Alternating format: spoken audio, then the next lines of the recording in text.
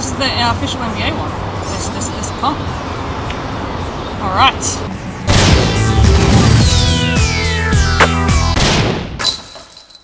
This is the official NBA one. This pump. All right.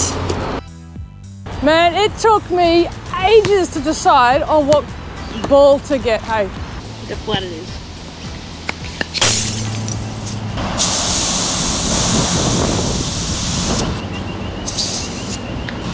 it just ate the needle.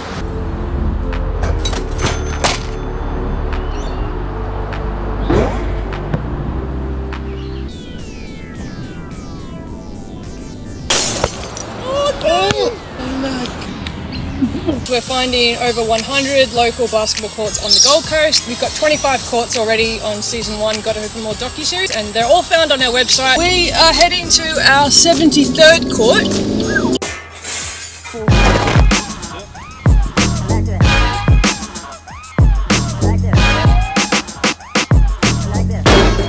That's a first. That's a first.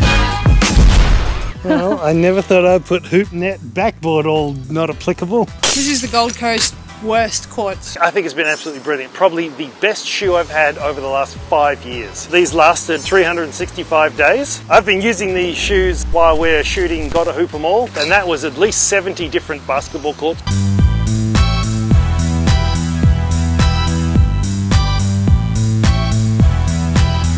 Have you ever wondered what's inside the first layer of a basketball? Hope it doesn't blow up. You just try and cut it open and then boom! Today we're going to have a look at how the valve works on the inside. Yeah, hey, that's pretty cool. Yeah! Oh, yeah! It just ate the needle. You could just see the outer edge of a metal needle. So it's really only sitting a few millimeters under the surface. Let's see if we can get the needle out and repump this ball.